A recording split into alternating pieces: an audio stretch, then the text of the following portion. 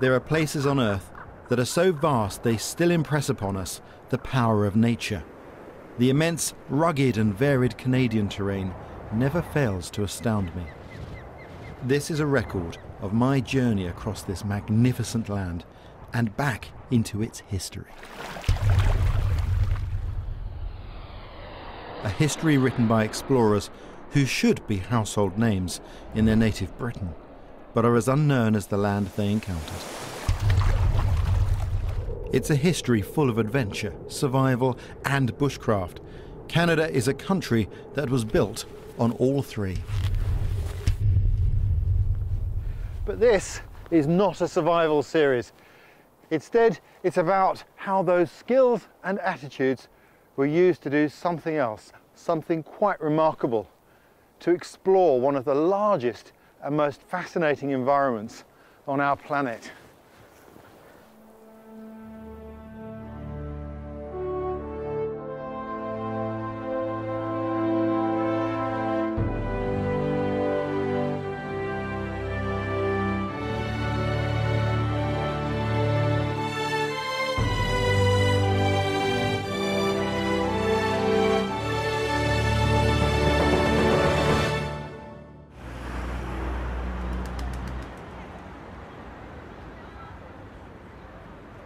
This particular story of exploration starts in the Natural History Museum in London.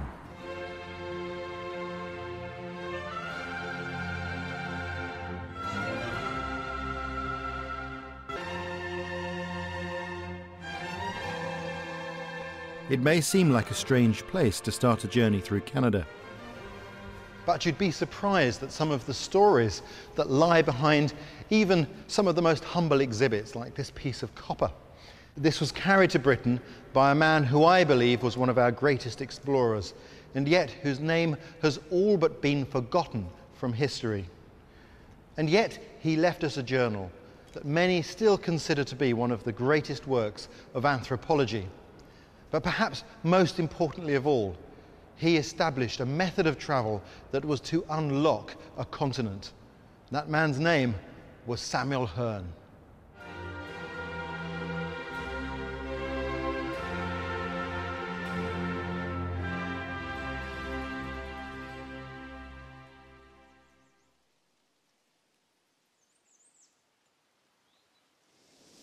Although Hearne's exploits were incredible, they are not well known. To me, however, he has been an inspiration. In my study of bushcraft, I kept coming across the name of Samuel Hearne. Everywhere I turned, it was the same name. There'd be a reference to how people prepared skins for clothing. Field guides would cite his work when describing the medicinal uses of different leaves. And anthropologists, well, they'd cite chapter and verse from his works describing how people used to live in this part of the world. So I decided I ought to get on his trail and find out as much as I could about him. What I discovered was quite a surprise. Samuel Hearne has become a tutor to me in many ways. He's taught me vital details, practical things like using birch canker as tinder, but also key bushcraft principles like learning from local knowledge, a philosophy that was far ahead of its time. His is the earliest celebration of indigenous skills I've ever encountered. It's all in his extraordinary book, A Journey to the Northern Ocean.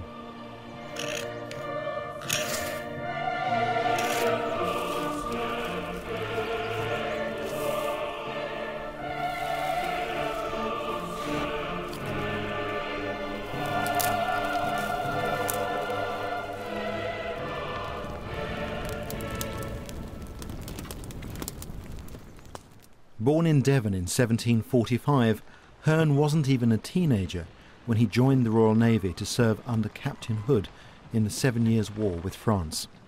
At the end of the war, his seamanship caught the attention of the Hudson's Bay Company, the huge fur trading company that owned much of Canada. By the late 18th century, the company had branched out into other areas of commerce. They became interested in a copper mine over 1,000 miles away from their main base in Canada.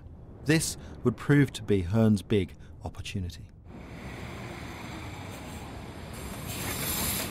To pick up his trail, I've come to the company's paper archives here in Winnipeg, the legacy of an obsession with paperwork. It's a real treasure trove.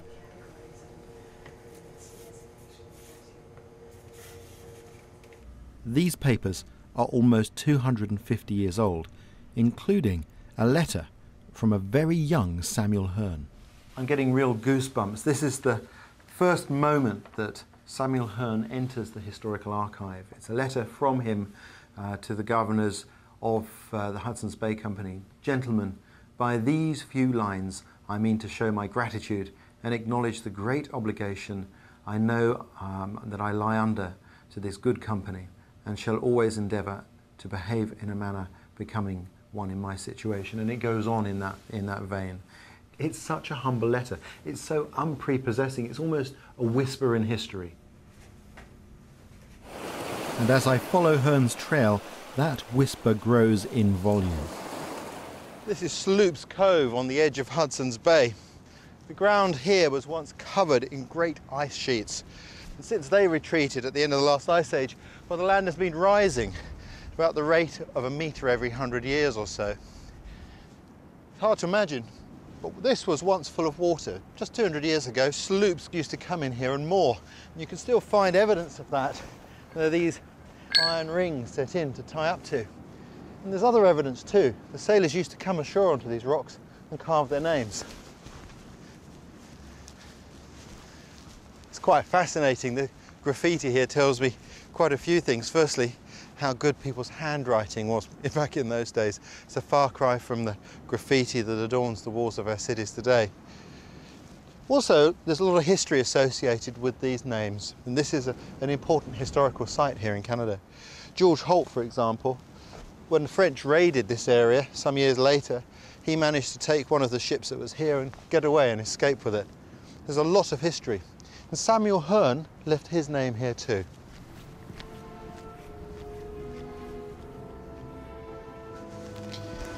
And there we go, Samuel Hearne, July the 1st, 1767. Still a very young man. He's just come out of the Navy. He's joined a civilian organisation, and one that recognises talent. I think this is the signature of a man who intends to make his mark on history. And in just a few years from this, he was going to do just that.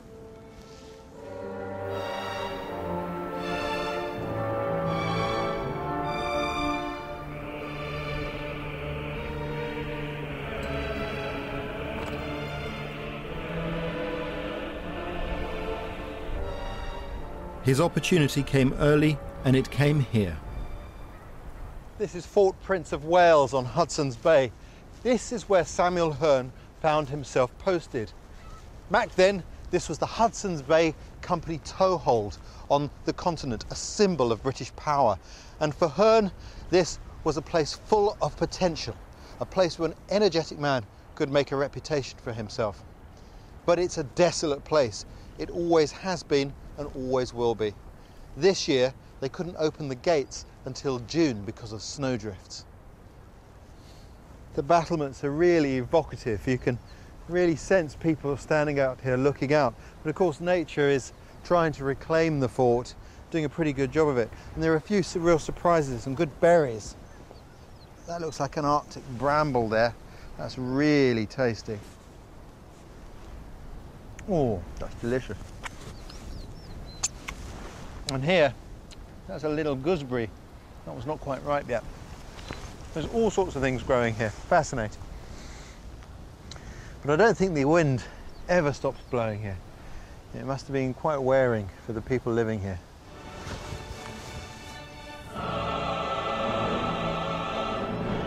This bastion of power was the place where Hearne was chosen for the first overland expedition to find the copper mine over 1,000 miles away. It was land no white man had ever crossed. He was literally stepping off the edge of the known world.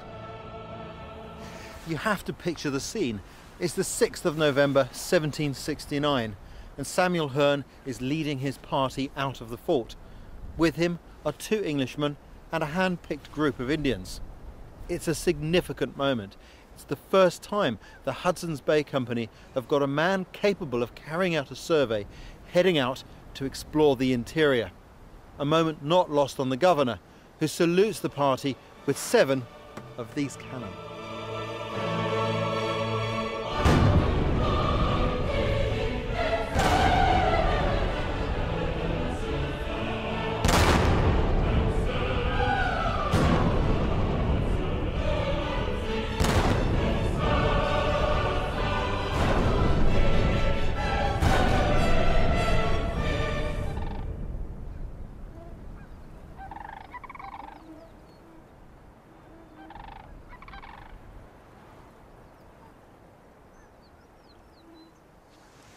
It's fantastic up here. I could spend all day just looking. At first glance you don't see anything, but with the power of a binocular you can start to see the amount of bird life and wildlife there is out here. Camouflage, difficult to spot. You can hear it more easily. But of course there's lots of insects, there's lots of bird life and everything that comes with it. Now to get to the copper mine, Hearne was going to have to cross country just like this. But here's the problem. At this time of year there may be lots to eat out there. The problem is, how do you cross it? It's so wet and boggy. The easiest time to travel across this terrain is in the winter when the water's frozen and snow covers the vegetation.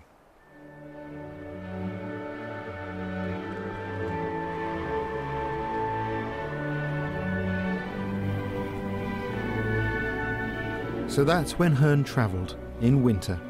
Unfortunately, that was about the extent of the party's expertise. They travelled as Europeans with too much equipment and too little local knowledge.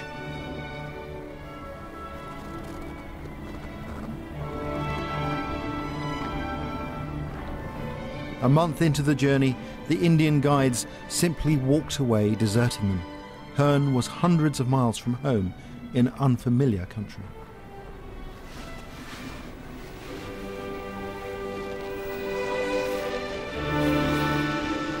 He had no alternative but to turn back. A little over a month after his bold departure, he was back at the fort. But Hearne was a determined pioneer and a fast learner.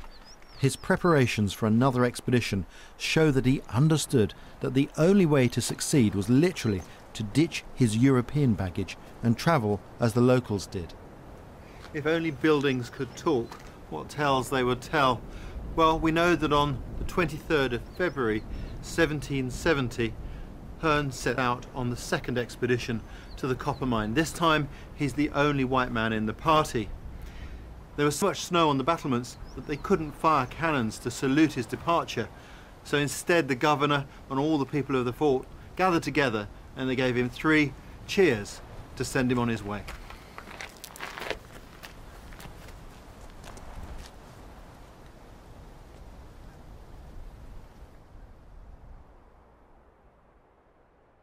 Of course, Hearne relied completely on local technology.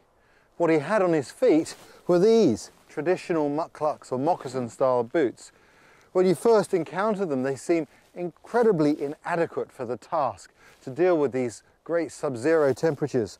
But actually they're perfect. They've got no conductive surfaces, they breathe very well, but most importantly, they allow your foot to move, and movement makes warm. I really like this sort of technology. When you first start to use them, you can't believe how light you feel on your feet. And I can really relate to the First Nation attitude that comes with these footwear, which is that with every step you can feel the Earth Mother speaking to you as you walk. It really is very special. But once more Hearne was hampered. Moses Norton, the governor of the fort, didn't allow him to include women in his party, even though women played a vital role in traditional life on the land. It was a short-sighted decision.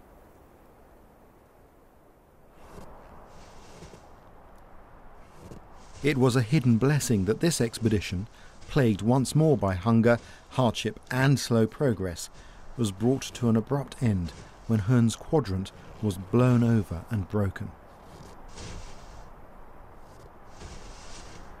His guides didn't seem to care, failing even to offer adequate protection. As if matters couldn't get worse, the next day a group of strange Indians turned up, came into his tent and emptied his bag in front of him and started to help themselves to his goods. In the end they left him with very little, just a knife, a file, an awl so that he could repair his footwear, a needle and a razor. He had 2 razors. They took one of them with them. He was quite happy because they took the blunter of the 2, and they left him as much soap as he might need to shave himself on the return journey. I don't think they thought much of shaving. But it isn't the loss of his goods that's important. I think it's the entry in his journal the following day when he said that he wasn't that unhappy about having all of his goods taken because they'd lightened his load and travel was the easiest he'd encountered on that journey. I think that tells you a lot about his spirit. I think in the case of Samuel Hearne, his glass was always half full.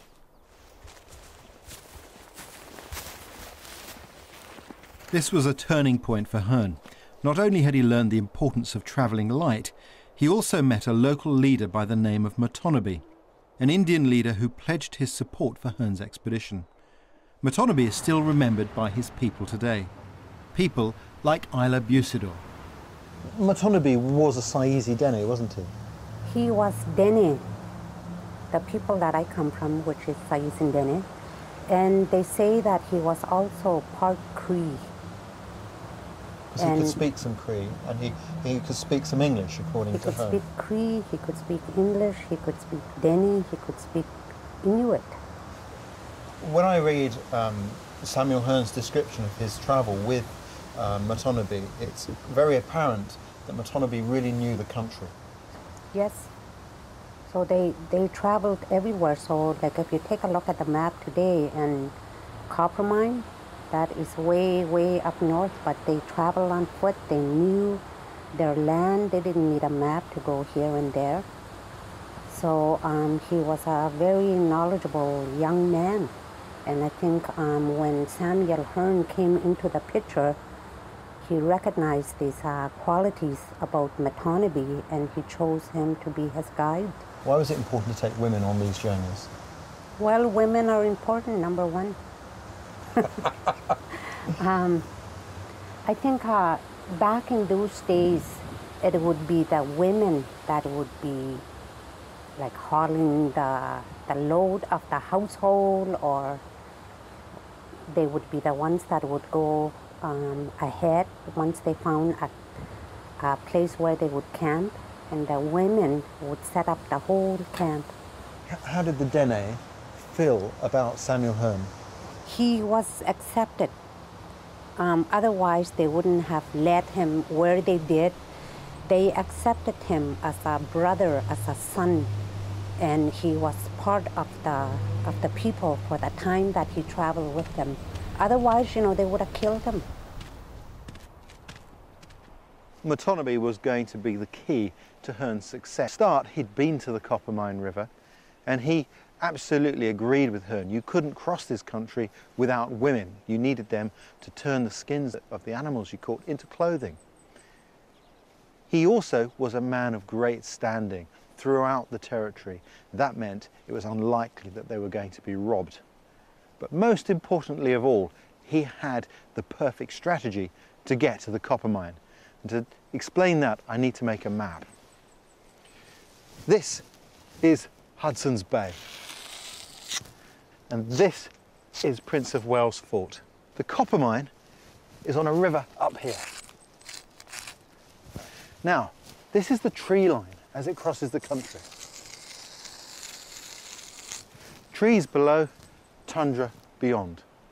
What most of Hearne's guides had been doing was heading west and then starting to go north, taking him into the tundra where there was very little food. And that was his problem. What Matonabbee said was, we won't do that. We'll stay in the trees as we head west. Even if it takes us away from the Coppermine, it's better to stay where there's food. Then, with the coming of spring, we will follow the caribou as they migrate out onto the tundra. In that way, we will have food. And that's exactly what they did. They came west in the trees and headed directly north to make a lightning strike to the Coppermine River, returning more or less the same way. Without that strategy, I think the expedition would have been completely impossible. The tree line they were following is the edge of the vast boreal forest that covers a third of Canada. This far north, the trees may be smaller and more widely spaced than in the heart of the forest, but that only adds to its beauty. Canada is a place where you can actually feel the power of nature all around you. At times, it's overwhelming.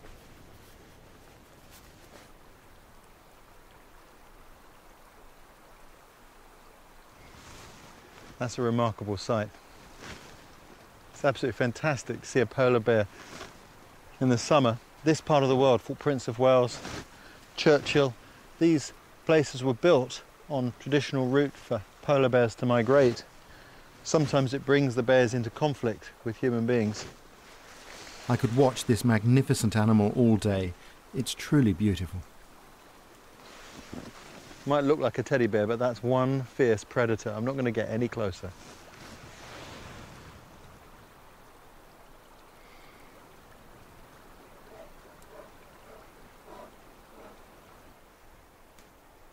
From Matonabbee, Hearne learned how to travel like an Indian, travelling fast and light, taking only what they needed from the land. Along the way, they developed a deep-seated respect for each other. When Hearne came through this country, it was very early in the fur trade, and many of the people that he encountered still hadn't had any contact with the trade goods that were coming from the east. He's left us an invaluable record of life at those times, because things were going to change very quickly.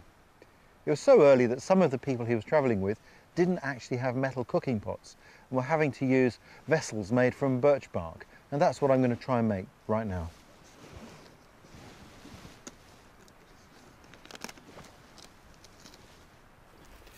Birch bark's made up of many layers, as you can see. This is the outside of the bark, and I'm peeling it off to clean it and so that it's even in thickness.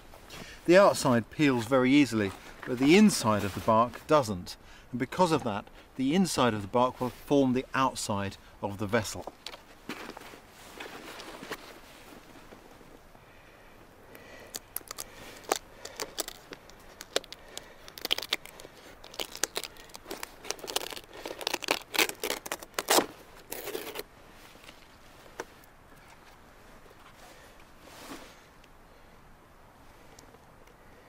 I need to make a template for the basic shape, which I'll then peg before stitching together with spruce roots.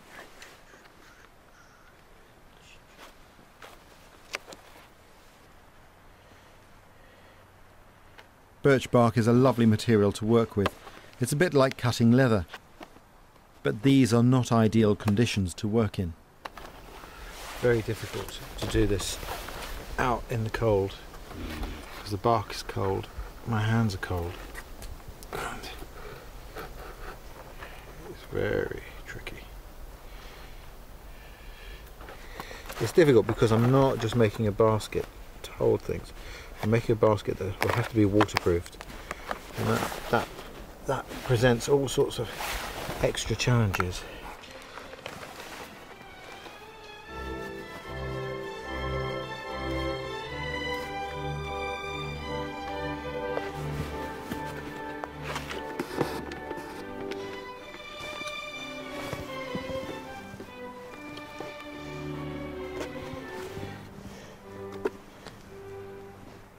I don't know whether you can see how wet this basket is. It's soaking wet. And that is just the weather conditions. There's a very, very fine mist in the air that is just saturating everything. And, what with the cold breeze and wet hands, it's making this job incredibly difficult. I think this is probably the hardest conditions I've made a basket like this in.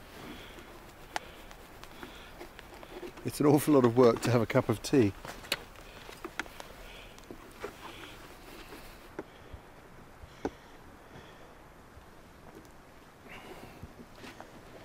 Well, as I've sewn it up, It started to gain some strength now, it's got some structure, but it won't be complete until I put a rim on the top. For that I need a thin sapling, which I'm going to bind on all the way around the edge, and then the basic building is done.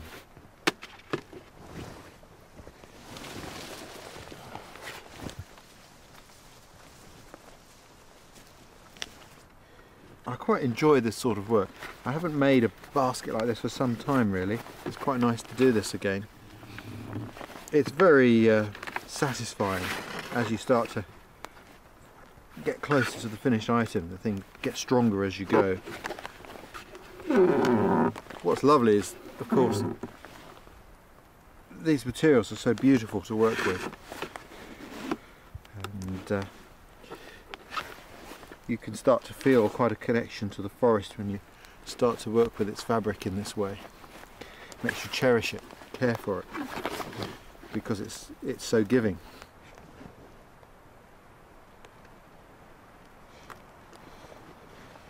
Well, that's more or less it. Now you can see it's got great strength to it, but it's not going to hold water yet. You can see light coming through there. To do that, I've got to seal all these seams with spruce resin. That's going to be a bit difficult today because the weather's so wet, the resin won't stick to wet bark, so I'll have to see if I can dry it in some way. And I'll have to finish it another day.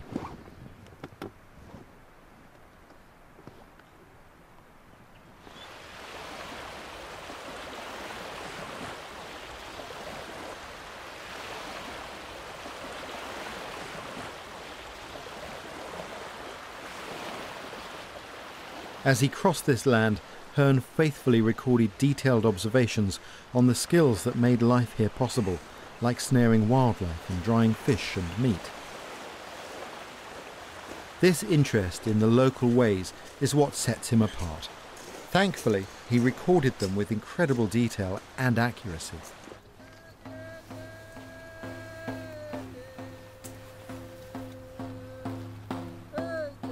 Travelling with woodland Indians, he had no choice but to embrace their culture.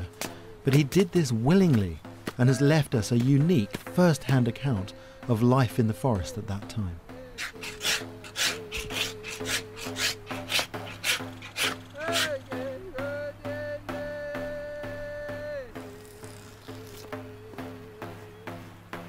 Thanks to Hearne's journal, these life skills were recorded for others to appreciate and to learn from.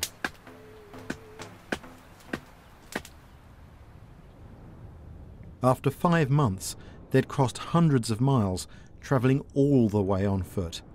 Today, the quickest way to cover the same distance is by air. It gives a unique perspective.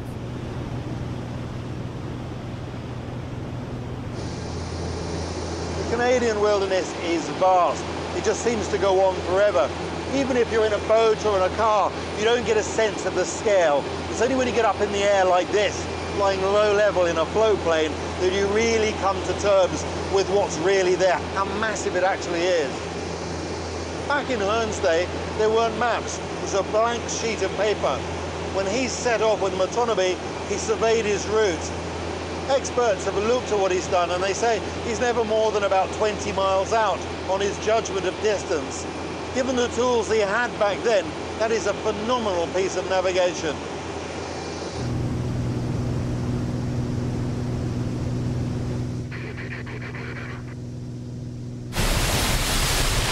Canada has almost 400,000 square miles of fresh water. There is simply no way of moving around without some means of crossing lakes and rivers. Hearne's journals are full of surprises. One of them is a description of this type of birch bark canoe. Now you may think there's just one type of birch bark canoe, but you'd be wrong. There are many different types. And in this country, the birch trees aren't very large. So the canoes are made from lots of small pieces, carefully stitched together and then glued. Hearne described exactly this type of canoe. In fact, he illustrated it. One of the things that's unique about this canoe is it was used not just to go out hunting for geese and for fishing, but also when travelling in the tundra to cross the rivers and the small lakes, spring and the summer. And for that reason, the canoe had to be very light and very portable, which is exactly what these are. And I'll show you how they're carried. Canoes would sometimes be carried for days between rivers. It's very light, and he illustrates a man carrying a canoe just like this.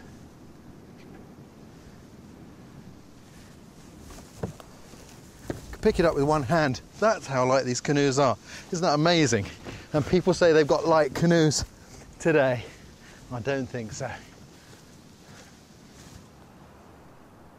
This is known as a dog rib canoe, after the people of the area.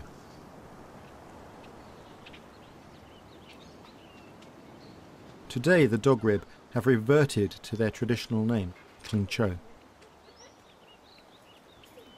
Elders from the town of Ray Edzo have set up a temporary camp outside town to show me a glimpse into the traditional way of life, the life Hearne encountered, like this soup made from caribou blood. You want to try it, or? Yeah, definitely. Okay.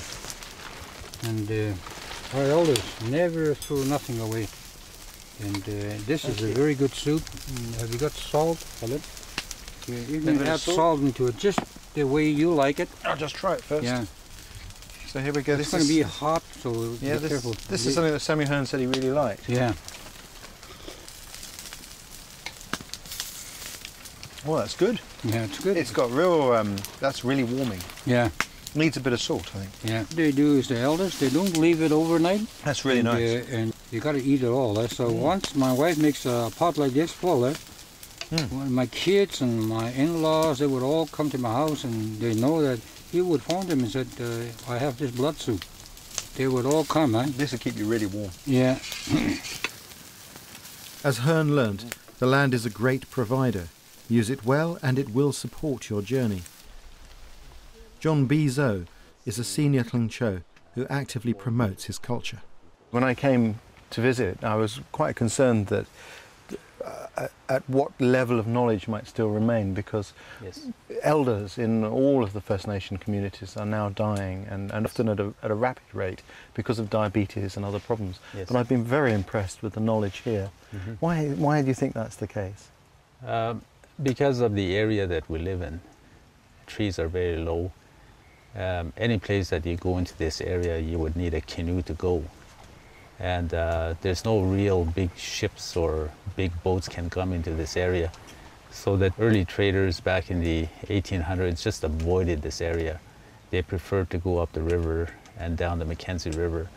And coming into this area, they can only go so far. So this area was totally isolated, probably until 1961 when they first pushed a road in. And the development didn't really start to begin until 1970. But things didn't change very much because there was no employment, there's no jobs, so people still continue to practice their hunting and fishing and trapping, and the language was still very strong. And it's only in the last probably 15 years that things really started to rapidly change. There's a continuity here that made life possible in this forest, and even though the Kling Cho have moved into the modern world, it's great to meet Pauline, who keeps the past alive. I guess in the old days, the piece of equipment that would have worn out the most would have been the footwear. Yes. The moccasins like this. So working moccasin, isn't it? It's unadorned. These simple moccasins are one of the most beautiful things. The real skill in making it. Yeah. Yeah, it is. My dad, growing up, I hardly ever saw him without one. He was always out and about trapping. My mom always had a way of fixing them so it doesn't show that like there's patches under them. Yeah. Are young girls still learning these skills today? I hardly ever see any of them anymore. I learned a lot of this myself. My mom used to do all the sewing for me, and I just did the beadwork. Then one day I thought, my mom's not going to be with me long. Yeah. So who's going to do the sewing for me when she goes? And I can't be carrying my work around to these other ladies, so I started doing them myself. Of course, making buckskin is really hard work, isn't it? And I noticed in these bags, they're made from lots of little bits. Is that because you don't waste anything? Yes, we don't. If I throw anything away, my mom would be having a fit. Yeah. So every little piece, even the smallest piece, are safe. And the ladies Being love here, it. I can sense a line stretching back to Hearne and beyond, a line that carries the knowledge to get life from the forest.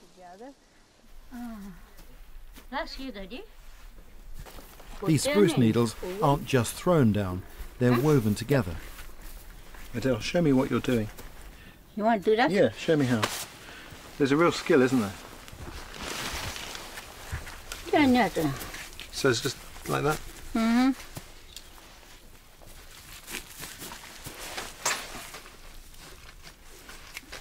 Okay. So you only use the very fine tips, the soft bits. When you were young and you lived out this way, Yeah. how long does this floor last? Today? Every 2 days? Yeah. That's a lot of work. Yeah. Ha!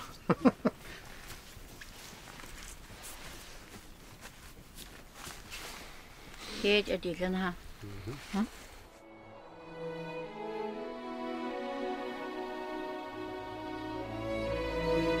I feel privileged to learn skills directly from the tribes that Hearne would have encountered.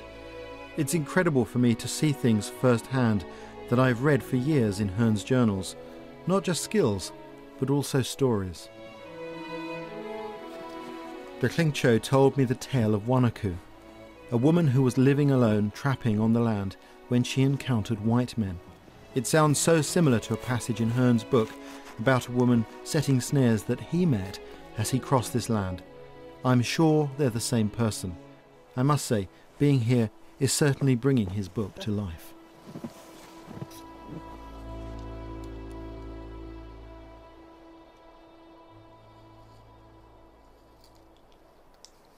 But before I leave the Klingcho, I'd like to know one last thing, and Eddie is the man to ask. Do you find the forest to be a good provider? Ha. That unkia the china did then. Hoge na hun kwast care hunde. That it hora dit linde. Katik linde. Gunnari. Na ola hora ilani. Yes, it provides lots of food for me. You know, I was raised in the bush, so I'm used to always eating traditional food, and I like going out fishing, or setting snares for rabbits, or even ptarmigan.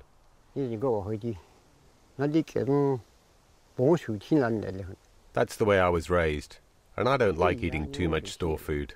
You know, like food from a shop. I don't like eating too much of that stuff.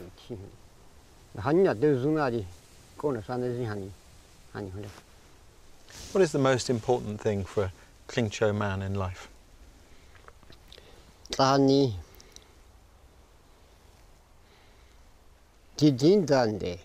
Today, it's very important to teach our young people about our way of life, because in today's society, there's lots of changes. We've got to keep our traditions and our culture strong, as well as embracing modern life. Today, we're going to need both of them in order to understand and survive. Without education and going to school, we won't be able to work in the modern world. And we need that, because much of our cultural life we're losing. But we're still hanging on to the important things, and it's good to have both of these elements strong. We call it being strong like two people. Thank you, Eddie. Maisi Cho. Been a real pleasure. Been good to be here. Such a beautiful country. Really lovely. I sincerely hope that whilst embracing the future, the Klingcho can continue to keep their traditions alive. Traditions that have allowed me a glimpse of the life Hearne encountered.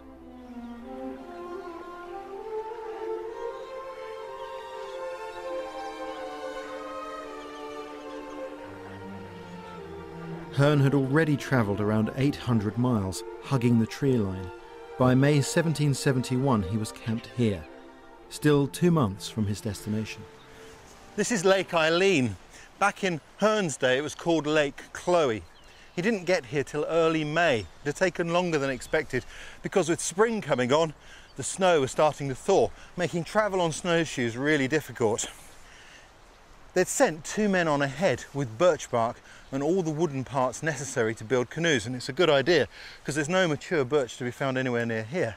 This was an important place. There was plenty of food to be had in the way of fish in the lakes here. There are big sandy banks here, ideal for building canoes on, and plenty of spruce trees with resin and roots for the construction. When he returned, he made a map of his journey. You can see Lake Chloe here. It says beside it where we built canoes in May 1771. It also shows the edge of the tree line, the last chance to build canoes before heading out into the barren lands. It takes a couple of weeks to build a canoe, and this area would have been a perfect camp. Plenty of food and water, a safe place to camp, and the natural resources on tap to build fires, canoes and cooking pots.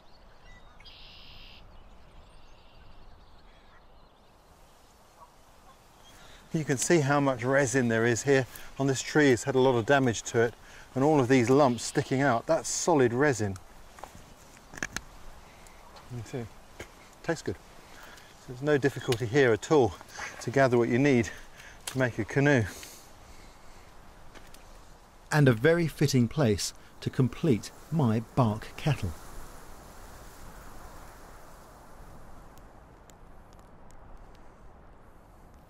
In the pan here I've got spruce resin that's mixed with a little bit of charcoal, and I'm heating that over the fire. To be very, very careful with this. If it gets too hot, it'll catch fire. It'll be a fat fire. It's very dangerous, and it's very hot. You don't want to get this on your skin. Now this is the way resin is used now, with a frying pan to heat it up. It's very easy and convenient. Of course, before the arrival of these trade goods, that was impossible. And what had to happen was you needed a rock that you could heat the resin on beside the fire, and then you take a stick and you start to collect the resin onto the stick. I'll show you if I start to do that here. Like this. And as it cools, of course, it hardens, so you can build up layer by layer on the stick. So you made a glue stick. You can heat the glue stick by the fire to soften it, and then you can lay the resin exactly where you want it to go on your basket.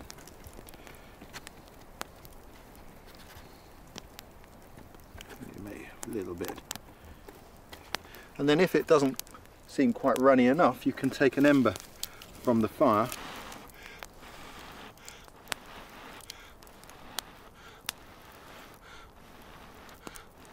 to heat the resin and melt it.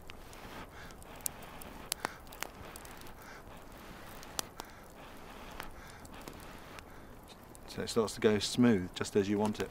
But I'm going to do it the easy way, using the pan, because I'm on a bit of a tight schedule today.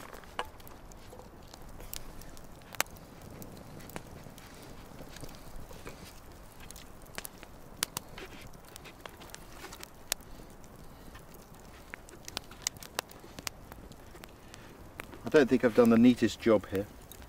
Certainly the people who were living with this skill would have done a much, much better job, because their fingers would have been used to doing this all the time. They'd have been more frugal, I suspect, with the resin. But we'll see. It should hold water.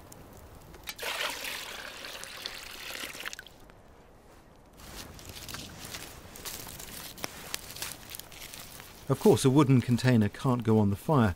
It needs its own way of heating, using hot rocks. It may take time, but it's possible to bring the water to the boil.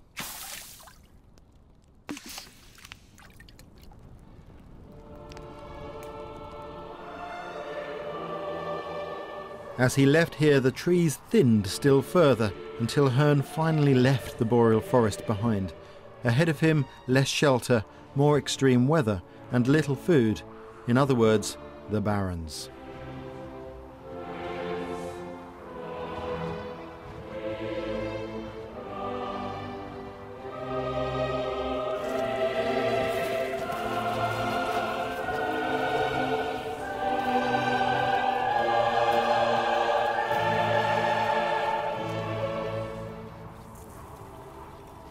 Matonabe led Hearne out here in synchrony with the caribou herds.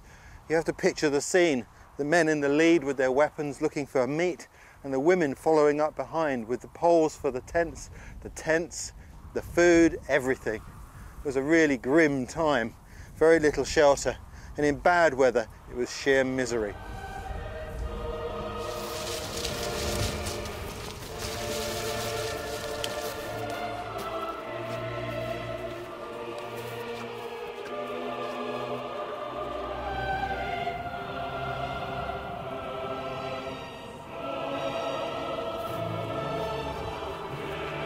But there is a strange beauty to this place. It really is endless. Its vastness makes me feel very small. It's almost like being in the middle of a huge ocean. No matter how far you think you have walked, the horizon never changes. It must have taken great strength of character and determination to press on and keep going.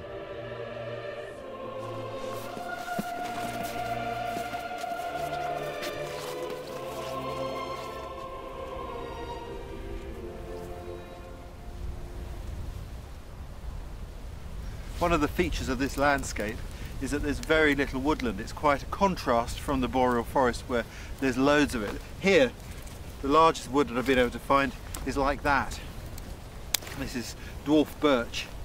So any little patch of vegetation out here is like an island in an ocean of nothingness. It means sanctuary and the potential for warmth and a hot meal.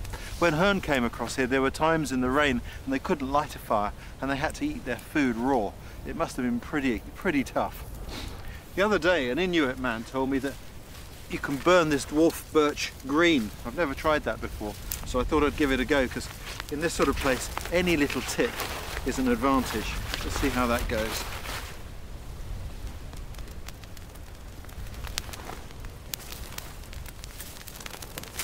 He's right, it does burn. That's great.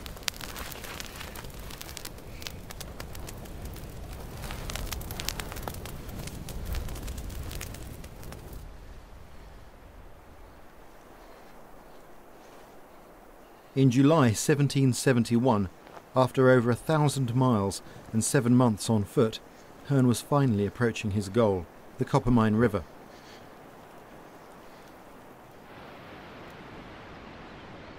These willows are a little bit surprising.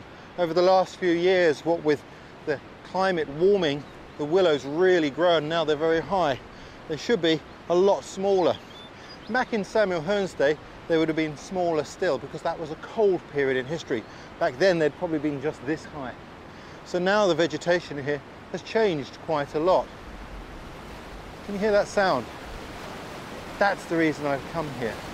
That was the goal of Hearne's expedition, but it wasn't to be a triumphal arrival. Far from it. It was a bit of a tragedy.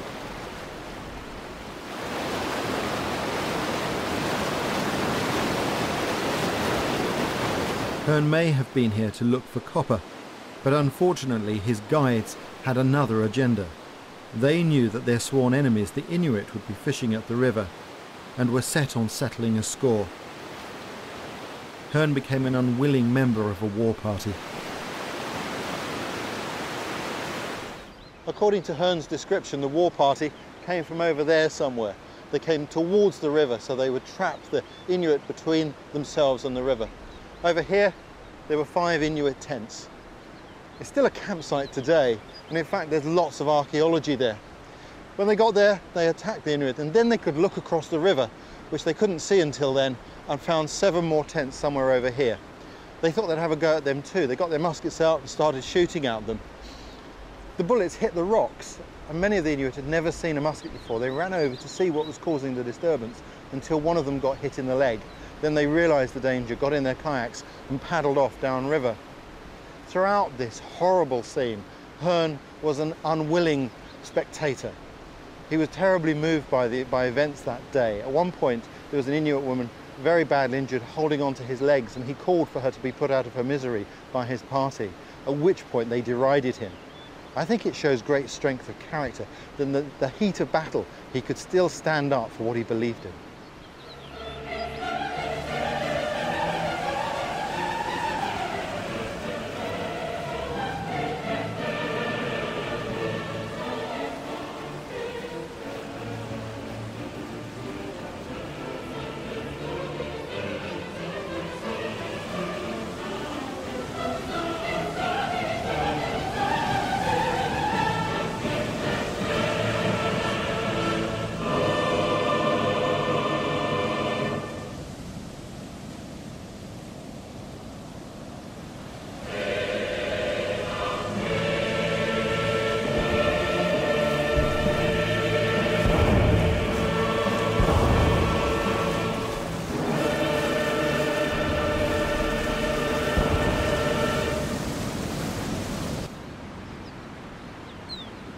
The impact is still felt here today, as Alan Niptanatiak, an Inuit from the nearby town of Kugluktuk, told me.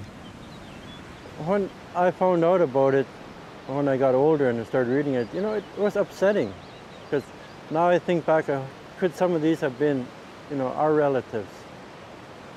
But we have no control of that, so today there's no hard feelings between our groups and the other groups, because we've put all that behind, because you can't live in the past.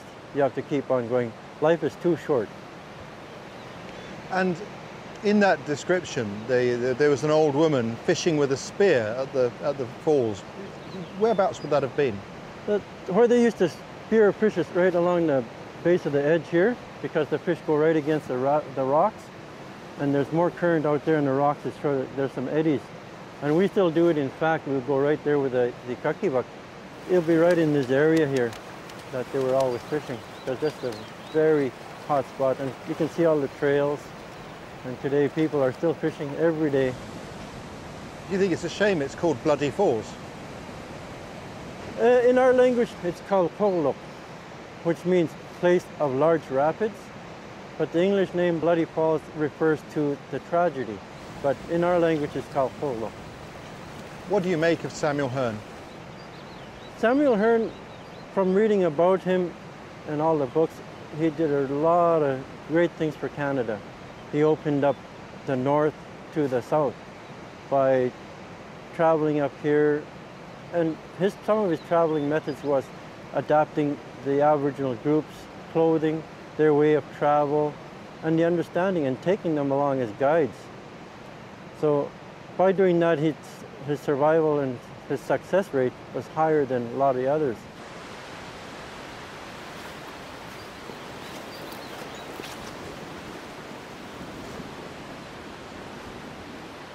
It feels very strange to be here. I've been reading about Samuel Hearne for many years now. And to actually get here is quite astonishing, and no easy feat, even by today's standards. But I didn't have to walk like he did. My respect for him is just immeasurable. I've always respected him, but now coming to the ground and actually seeing it, it's even more profound. People criticised him. There were people who said he'd never been here. How wrong they were. I've even got the right sort of mud on my boots. He described that much detail when he came here.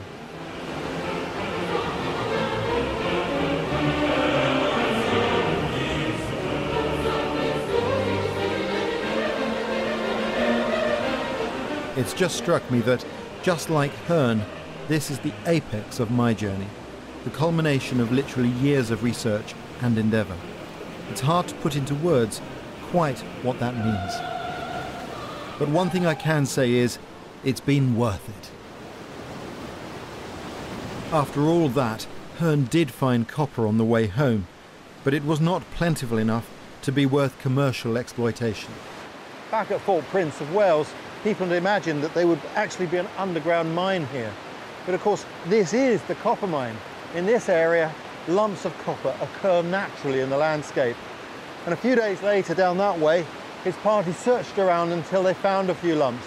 And there was one particularly large one that looked like a sleeping hare. And that's the piece you can still see in London today.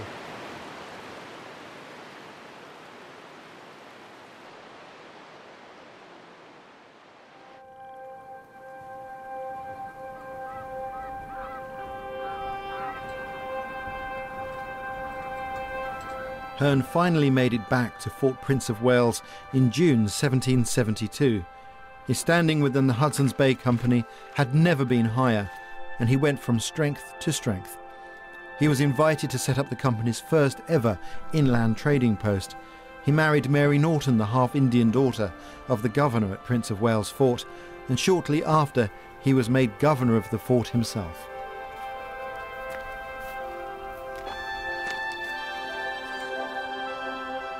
The fort was meant to be a stronghold and a deterrent to French invaders, but though it looks impressive, it's fatally flawed, as it has no source of drinking water.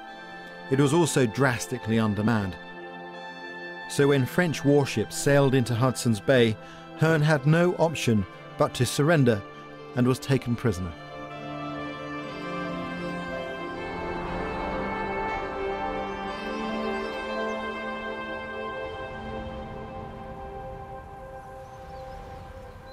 When Samuel Hearne left here as a prisoner of the French, he couldn't guarantee the safety of his wife, Mary Norton, particularly as she was half Indian. So instead, he had to leave her behind. He didn't manage to get back here until September 1783, only to discover that she had starved to death in the particularly hard winter. He was heartbroken. In his journal, he has an engraving that he made of the fort from more or less this position, and in the foreground there are two characters, a man and a woman. We've no idea who they are, but I like to think that it's Sam Hearne and the love of his life, Mary Norton.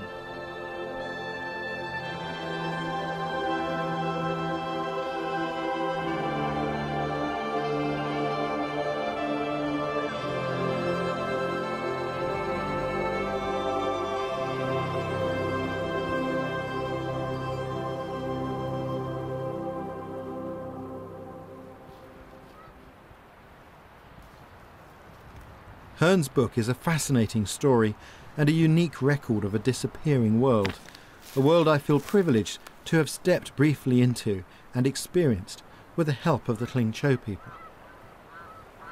The book may be a definitive work, but his legacy isn't just in the pages of his book.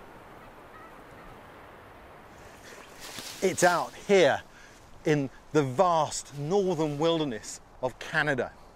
Hearne was the first European to truly grasp the magnitude of this country because he'd walked so much of it. And he was the man who showed the way, who pioneered the method by which this continent would truly be explored, by travelling using local technology. And all the most successful explorers that would follow would be those that used his methods.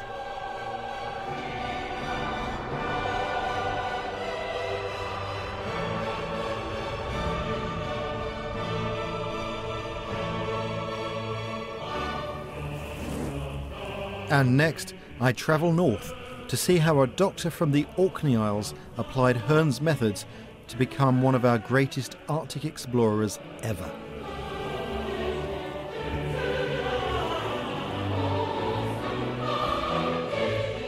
And for more on Ray's survival in the Northern Wilderness, check out this BBC book which accompanies the series.